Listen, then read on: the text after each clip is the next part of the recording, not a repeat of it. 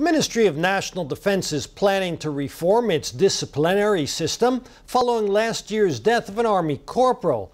It has proposed a new system that focuses on military discipline education rather than grueling physical punishment.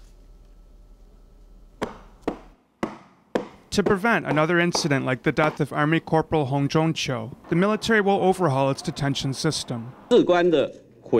The purpose of confinement is to achieve penitence. To avoid discrepancies among various units, we are considering a merged penitence system. Using appropriate regulations, lessons in military discipline, and guidance in psychological health, we will correct deviant behaviors. In the future, members of the military who have faced an evaluation committee and are to be put in detention barracks will be sent to a penitent room. Life in these rooms is more relaxed than a confinement room, which has led to criticism from some quarters. I've heard this ridiculed as a type of leisure. You do something wrong, go to the penitent room, and then don't have to do any drills. But I think we can send someone there for a period of 3 to 5 days and see if we can change his soul. If we lock 10 people in there and 1 or 2 change, I think it's worthwhile. The ministry does not believe the new system would reduce the effectiveness of discipline. For more serious offenses, the criminal code of the armed forces would still apply.